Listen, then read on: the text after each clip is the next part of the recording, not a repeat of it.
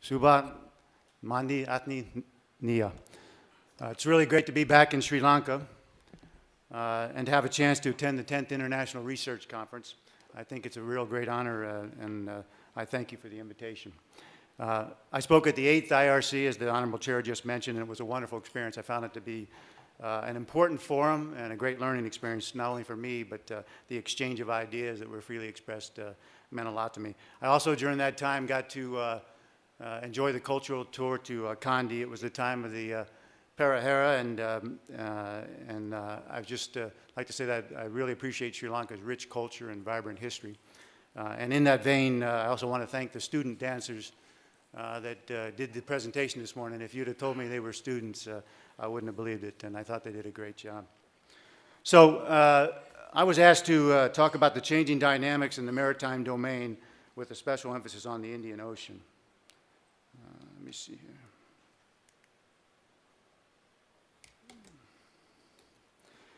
It's a rich topic, and one that I've thought a lot about.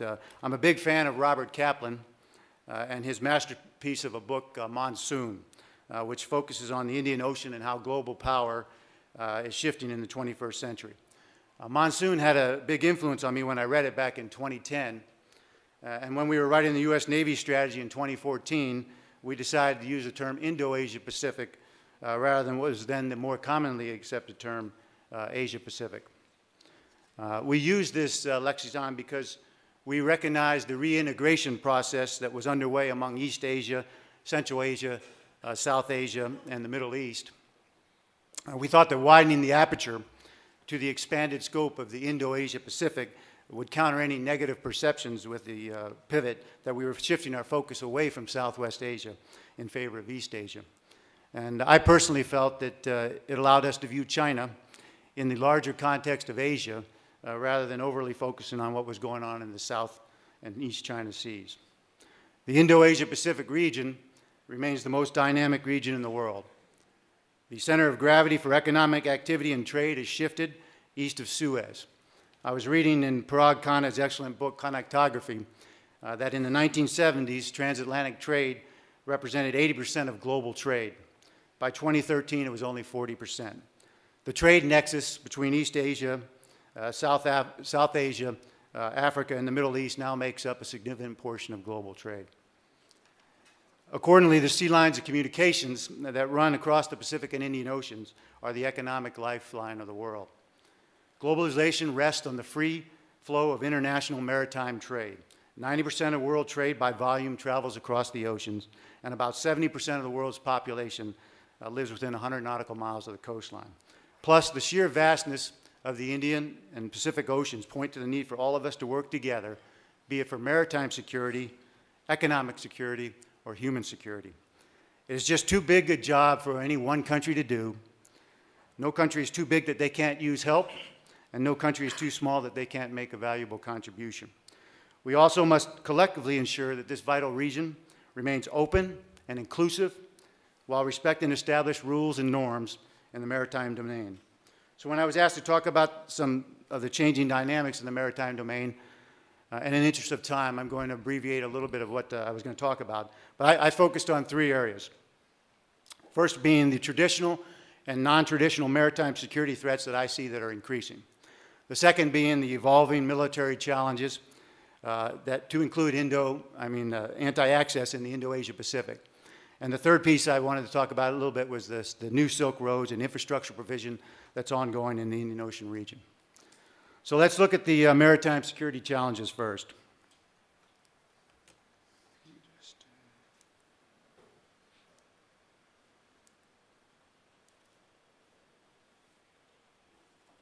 To give you some idea of the scope of the problem and just how big the ocean area is, it's over 8,000 nautical miles from Shanghai to the Gulf of Suez. From the Gulf of Suez to Colombo, Sri Lanka, it's about 3,700 miles. If you look at this slide, you'll also see that the same region comprises some of the most strategic maritime passages or navigational choke points in the world. These include the Strait of Malacca, the Strait of Hormuz, the Bab el-Mandeb, the Sunda, and the Lombok. If you look at the same map and you were to display shipping route density, you would see how much shipping traffic converges at these strategic passages and what a disruption to the flow of these merchant ships would cause to the global economy. With the globalization phenomenon and the need of the large Asian economies for imported energy, you can only see that these trends will continue.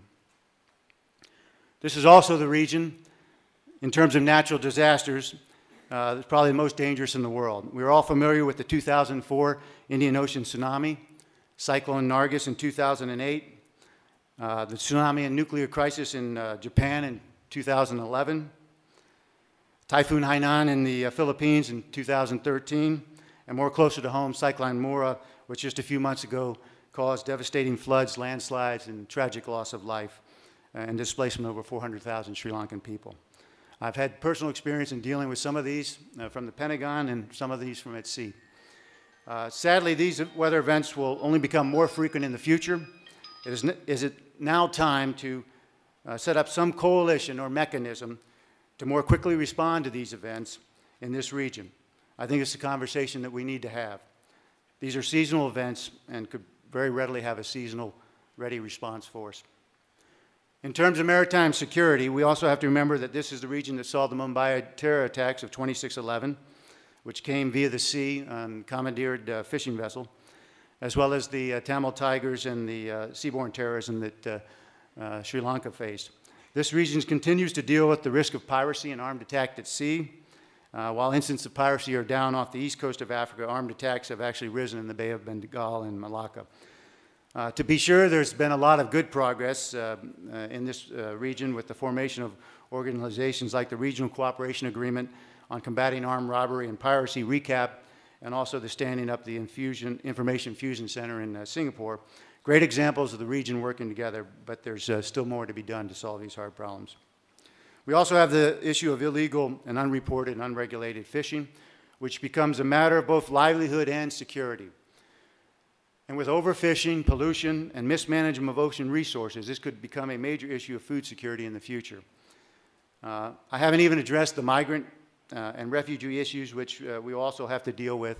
You guys have all seen what's going on in other parts of the world right now. But if you overlay all these in terms of maritime security, you see how complicated the problem could become. For all these reasons, it's so important that we work together in these interagency and multilateral fora that, to promote peace and prosperity that so many of the speakers have already addressed earlier today. The second area I'd like to talk about with respect to the changing dynamics of the maritime domain are the evolving naval and military challenges. There is a strong push for naval modernization among the countries of the Indo-Asia Pacific. I see three drivers of naval modernization in the region to be, first, the competing and potentially conflicting maritime interests. Access to resources is a good example there. I see it as a response to modernization or expansion by potential competitors, or in response to specific security challenges that the countries themselves think they face. So essentially, there's a maritime arms race ongoing in the Indo-Asia Pacific. Some countries are focused on anti-access weapons and strategies. This is a serious problem, as access is a precondition for monitoring the health and safety of the maritime domain, and for ensuring freedom of navigation, for building and sustaining relationships of the countries sharing the global maritime commons. The other concerning trend that I see is the proliferation of submarines in the region. All the major countries in the region are increasing or modernizing their submarine capacity.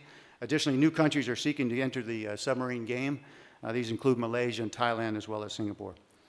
So one way to think about the naval modernization is that it's taking place in a region in terms of I'd call it either stabilizing or destabilizing capability development. I see many capabilities such as maritime domain awareness, environmental monitoring, law enforcement, maritime command and control, coastal patrol, and humanitarian assistance and disaster relief.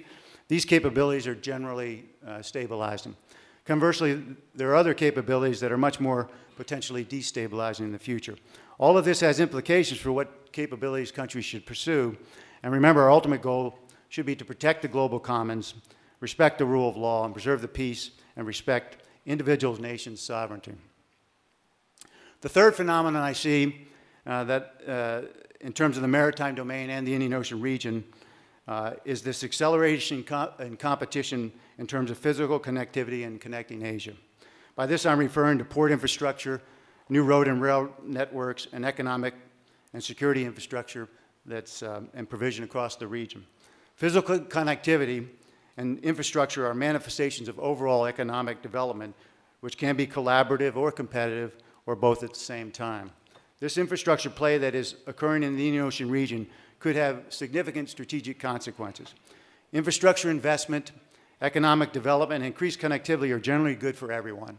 However, economic growth combined with population growth and rising expectations increase the potential for competition of resources, for markets, and for regional influence.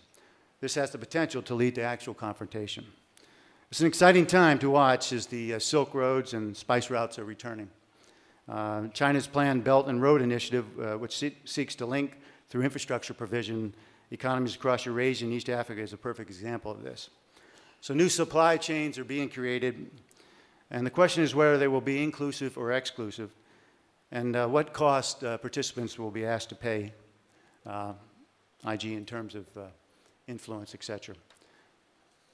So those are the three broad issues I wanted to talk about, and I'll be ready for your questions when that time comes. I just want to real quickly just say, since I was here 2 years ago, I wanted to shift gears and talk about all the positive developments that I saw in the last couple of years with the U.S. Navy and Sri Lanka Navy, and also with our two governments and militaries. I think the relations are at an all-time high, and I just want to take a couple minutes just to say that. I was really excited to see the visit of the Blue Ridge, the U.S. 7th Fleet's command ship, to Colombo in March of 2016 and hosted the Sri Lankan President Sirisena. And this paved the way for several more high-profile port visits. The Somerset came on board with a bunch of Marines, and they did a lot of theater security cooperation and humanitarian assistance and disaster relief training. Sri Lanka also sent 2 observers to our RIMPAC exercise, the Rim of the Pacific exercise. It's the world's largest maritime exercise, and it was the first time that Sri Lanka has participated, and I thought that was a great addition. And also, we restored the military training IMET in the past year. So this is only going to deepen the ties between our two militaries in the future. These are just a few examples of how far we've come in terms of this vitally important and strategic relationship. This is a long-term commitment, and we look forward to the future and what will become many significant security contributions to the Indian Ocean region from Sri Lanka. And that's all I had. Thank you very much. I look forward to your questions.